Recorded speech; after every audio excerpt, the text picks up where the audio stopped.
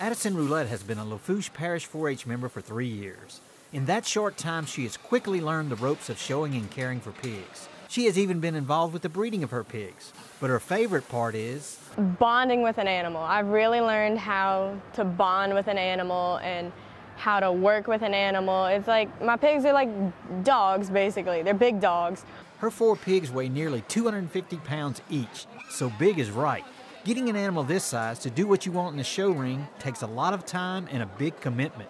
We start training the moment they hit the ground, walking, trying to get them used to me, trying to get them used to the stick, the brush, trying to get them used to bathing. It's all new experiences when they're first born. For the Reulet family, getting involved in livestock shows was a new experience.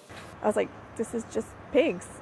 Why so competitive? But I see the work and the time that it takes and the money that's spent and just the long hours in the barn, and I understand why it's competitive.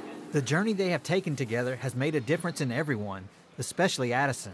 Over the course of a year, I've seen her gain so much confidence, and she developed a drive that I've never seen before, and it was kind of beautiful to watch. Addison says getting involved in a livestock project can provide a lifetime of benefits. It's a really good experience to have. Even if you only show 1 year, you still learn a lot, and you make so many new, genuine friends. As long as Addison is willing to continue the effort, the family plans to continue showing.